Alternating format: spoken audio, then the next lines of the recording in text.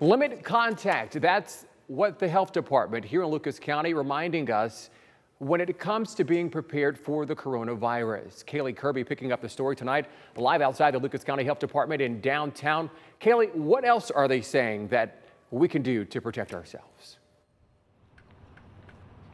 Yeah, well, the health commissioner, Eric Jasinski, says that the less disease we have in our community, the better.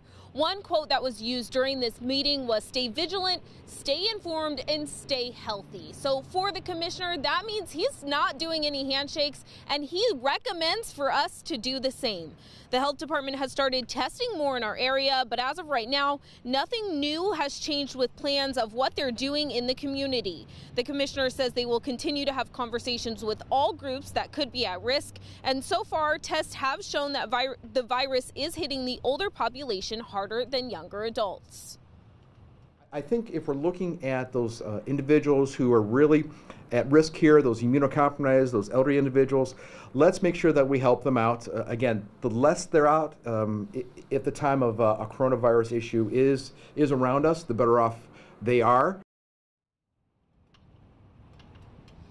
The full video of that meeting where Commissioner Eric Jasinski was talking will be available on our website or WTOL News app. Reporting live in downtown Toledo, Kaylee Kirby, WTOL 11.